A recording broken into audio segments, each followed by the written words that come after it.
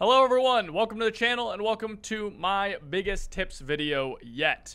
Hope you guys enjoyed this video. We're going to be going through tons of tips for new players lightning fast, so don't blink or you'll miss them. Enjoy.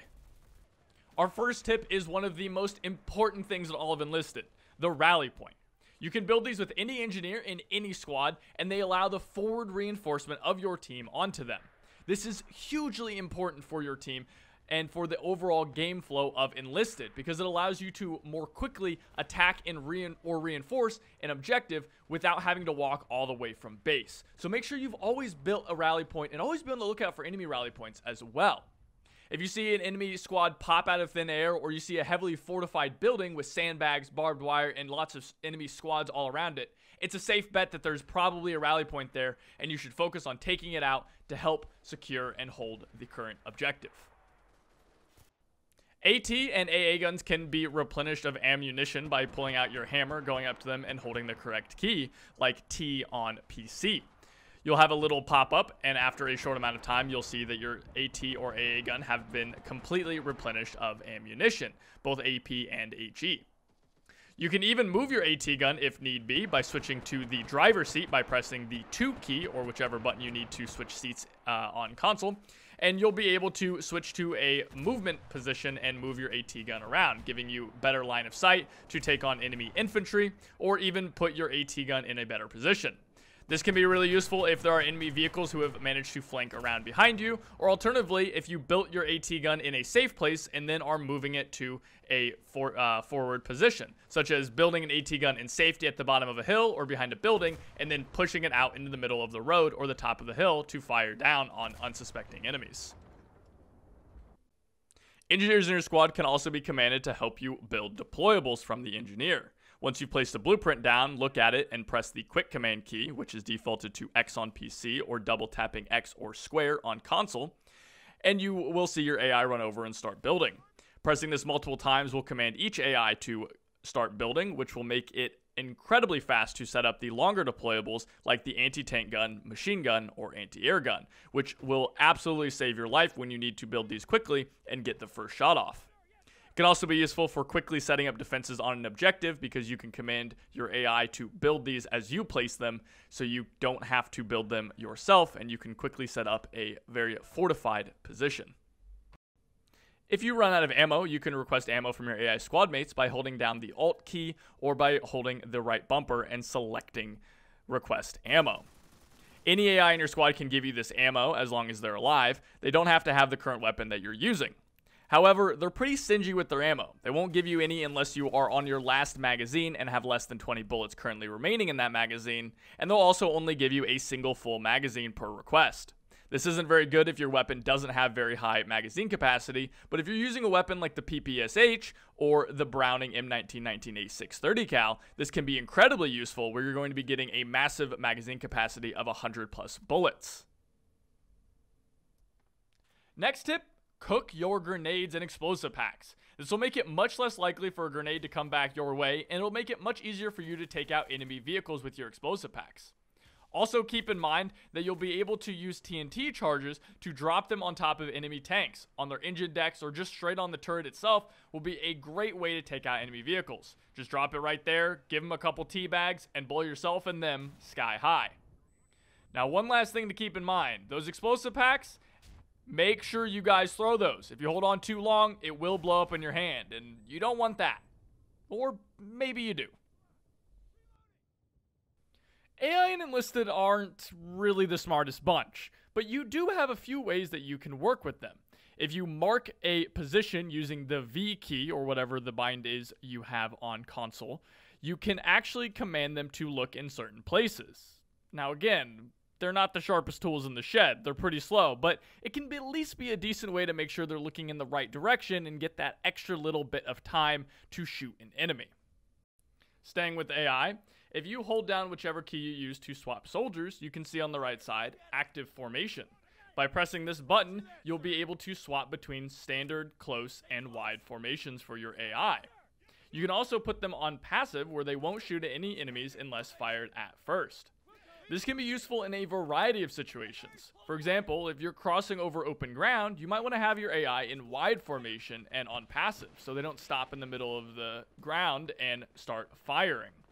But if you're pushing into a building or into a trench line, it might be better to keep them in close formation and on aggressive, so they take shots and kill anyone who they might run into, and make sure to stay in a nice tight formation inside that trench line. When you're running around Enlisted, make sure you're taking advantage of crouching, proning, and bracing your weapon. This can be massive when it comes to recoil reduction. When you're crouched, you have 30% less recoil. When you're prone, nearly 70% less recoil. And braced means you have just 15% of the recoil that you normally would have. This is massive, especially when you're using large guns that have high recoil like the MG42, the MG34, or many of the LMGs in Enlisted. But even when you're using a weapon that seems to have low recoil, like a submachine gun, it's still worth it to crouch because it'll make you more accurate and you'll be able to land more shots at range. So make sure you guys are crouching, proning, and bracing whenever you have the opportunity. Not only does it help your accuracy, but it also makes you a smaller target. This next one is for all of you pilots out there. If you hold down the C key, or whatever you have the key for free look binded to, you can actually look around without changing direction of your soldier, plane, or tank. This is especially useful whenever you're in a plane to look around and try to find out where enemy planes are at.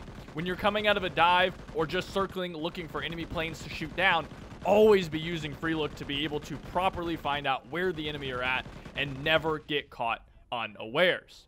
And while again this is the most useful for planes, it's very useful for infantry and tanks as well. Always keep your head on a swivel. You never want to be caught out whenever you're running around in Enlisted, because it's a very, very quick death in the game when you are caught with your pants down. If you press the control key or quickly tap the B key or circle key on console, you can pop out of the hatch of your commander tank, giving you access to an MG42 or a mighty Browning 50 cal to be able to take on enemies, as well as giving yourself a beautiful bird's eye view of the battlefield. Be careful though, enemies can definitely take you out, so if you need to, you can use that machine gun that's mounted on top or your own personal machine gun that you've given to your squad members by hitting the B key on PC or clicking in the right stick on console. This can be a great way to take out any pesky anti-tank soldiers that are maneuvering around you and keep your tank safe from enemy infantry if you end up getting yourself caught out. Weapons in Enlisted can be upgraded by spending bronze orders. Now, in the future updates for progression, this is more than likely going to change to a different system. So if you're watching this video in a few months and you have no idea what the hell I'm talking about, check out the channel, because I guarantee that I'm going to be doing a video going over exactly how to upgrade your weapons in the game. And while you're over there, make sure to like and subscribe as well. All that being said, the important bit here is that some weapons in Enlisted, like the MP40 or the M3A1 grease gun, go from mediocre mid-tier weapons to absolute powerhouse killing machines as soon as they get upgraded. This is due to them having decent rate of fire, reload time, magazines, and damage, and getting absolutely huge amounts of bonuses from their upgrades. So make sure you guys are upgrading your weapons, because it'll give you a massive edge over the enemy when you're playing. If you're the type of player that really values immersion and you find it weird that an American is yelling at you while you're playing as the German team, if you go to your game settings, you can actually turn on narrator's native language. This will make it to where whatever faction you're playing as will have a native speaker as your commander, giving you information and speaking in their native language. Just keep in mind that it is fully in the native language, so if you don't speak German, you might not know that a bombing run is coming in.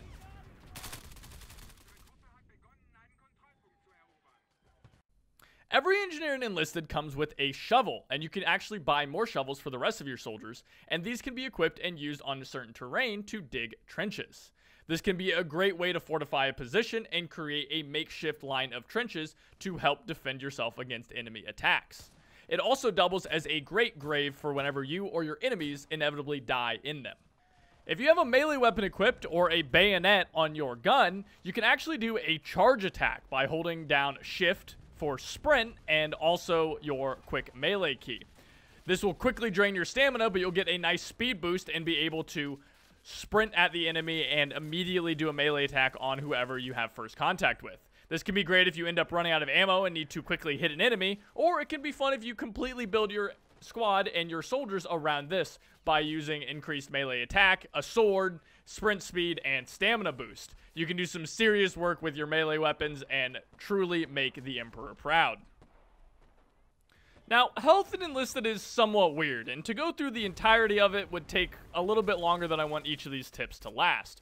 But the general idea of it is that every soldier has 10 HP, and the more damage your weapon does, the higher chance you have of one-shotting an enemy. So a gun like a PPSH that only does 5.5 damage per shot has a low likelihood per shot of outright killing an enemy. But a weapon that does high damage, like a bolt action, has a higher chance of outright killing an enemy on the first shot instead of just simply downing them. So keep that in mind when you're picking which guns to use, and this is another reason why upgrading your guns can be so crucial. Getting that extra small damage boost at the max level of each weapon can mean the difference between downing an enemy and outright killing them and saving ammo.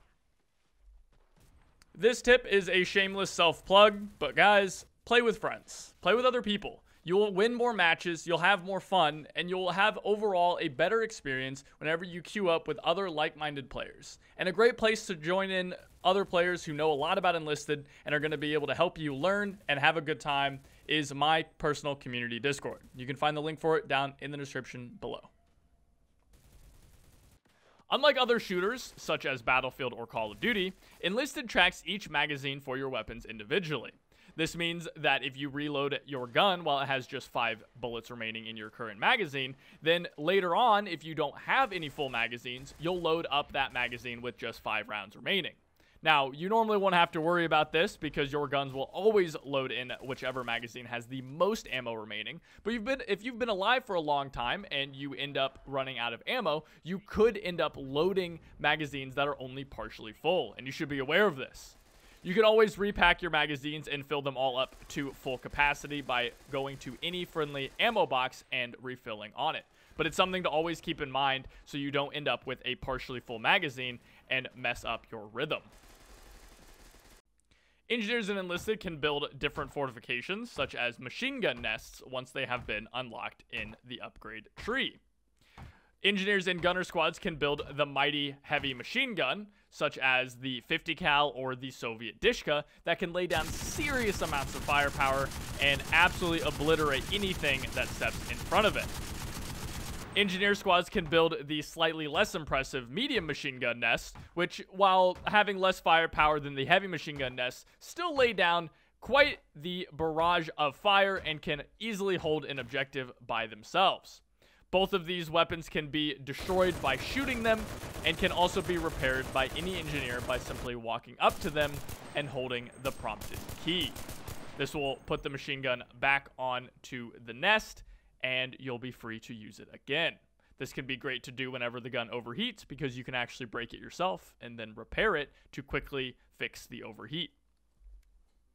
This next tip is all about situational awareness in Enlisted, and using the information that the game gives us to make informed decisions and gain an advantage over our opponents. In this clip, I'm driving my 76 Sherman to the front lines when I notice in the kill feed that an enemy cannon just took out a friendly tank. This means that there's a Panzer IV on the loose, and I need to be careful. I don't want to reveal myself because that would throw away the advantage I currently hold. I know that he's here, and he has no idea that I'm lurking around. I'm quiet. I don't play aggressively. I play passively until eventually that patience is rewarded. An enemy Tiger drives directly in front of me, and I'm able to snag an easy kill, as well as getting the Panzer IV just a little bit later. This kind of use of information can be applied to many different parts of Enlisted. If you're flying a plane and you see enemy bombs getting kills, that means an enemy plane is flying around, and you need to be worried about them. Are they getting on your tail, or are they an easy, juicy target flying back to resupply? Likewise, if you look at the scoreboard and you see lots of engineering points from a single player, they probably have a rally point down somewhere, and you can take it out and score a big win for your team. Using this information is crucial to getting better at Enlisted, and it will massively help your gameplay and help you win more matches. Along with the engineer class, the radio operator has some of the highest utility in all of Enlisted, with a wide variety of support abilities that can help take an objective or defend one from an enemy attack. Starting off, you'll have access to just a simple artillery barrage, but this can be used to stall out an enemy advance, cut off reinforcements, or just hit an objective before an attack. But as you upgrade your squads, you'll get access to smoke artillery barrages, lower cooldown on your standard artillery, and even access to a massive airstrike call-in, which will do huge amounts of devastation across a wide area. Knowing when, where, and how to use these radio operator call-ins is absolutely crucial to using the class to its fullest extent. But once mastered, you'll find yourself able to rack up kills and support your team without ever even having to fire your weapon. Some soldier types in Enlisted, such as the tanker, can get access to perks that help with, well, tanking. The loader, for example, can get perks that increase reload speed for your main cannon, or changing the ammo type without losing any reload progress at all. The drivers can get access to perks that help with gear shifting and using your brakes, and the gunner can get access to a perk that allows improved targeting skills of your main tank gun. These are all incredibly useful perks, and you should always try to get them whenever they pop up in your roles. But keep in mind, these perks are only active whenever you're in the correct seat. Changing soldiers and seats for those soldiers is as easy as clicking the Change Soldiers button and moving them in the column. Remember, they need to be in the correct seat to take advantage of these powerful effects. Some tanks in Enlisted, such as the American tanks like the M4A2 Sherman, have access to powerful stabilizers. This means that when you're moving, your gun will still be incredibly accurate, even when going over smaller hills and bumps. Use this to your advantage. Flank enemy tanks that might have higher frontal armor than you, and always stay on the move to make yourself a harder target to both handheld AT and to enemy tanks. When engaging an enemy tank that you know has a stabilizer, always try to reverse. Don't let them get into your side armor, or they will easily take out your vehicle. You can apply presets for each soldier class in Enlisted by clicking on the soldier, coming down to presets, and then looking through this small menu. Here you can auto-equip different setups for your soldiers, remove all unnecessary gear from the soldier, allowing you to quickly move them to the reserves, or apply different presets. You can see in green what will change, and red what you don't currently have. If you try to apply a preset for something you don't currently have access to, you'll see it'll have a pop-up, and it will allow you to buy that preset and all your missing items, and immediately equip it to the soldier. This can be really handy for if you're constantly swapping out different gear, or maybe you unlocked a new weapon and you wanted to apply it to all of your different soldiers. This can also be used for your squad presets by clicking on the squad presets in your squad menu and going through each of them. This can be useful for setting up different BR ratings for if you wanted to play at a early war, mid war, or late war stage, and then setting your squads accordingly. That is it for this one, guys. There are so many tips I could go through that it would end up being an hour-long video if I did. So instead, I'm going to throw it to you guys. Veteran players, what are your guys' biggest tip for new players? And new players, what are some tips that you guys have found that you think other players might not have quickly found out? Leave a comment down below, guys. I'd really appreciate it. And while you're there, like and subscribe and join our community Discord, because we would love to have you guys over there playing some games with me and other players in the community. All are welcome to join. And finally, follow on Twitch. Get involved with an awesome community over there. And without anything else, guys, again, thank you so much for watching, and I'll see you next time. Take it easy.